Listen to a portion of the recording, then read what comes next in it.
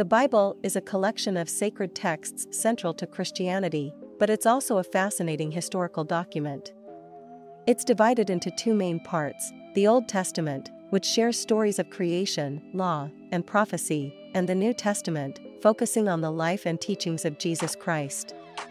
Written over 1,500 years by various authors, it includes poetry, history, and letters. Did you know it was originally written in Hebrew, Aramaic, and Greek?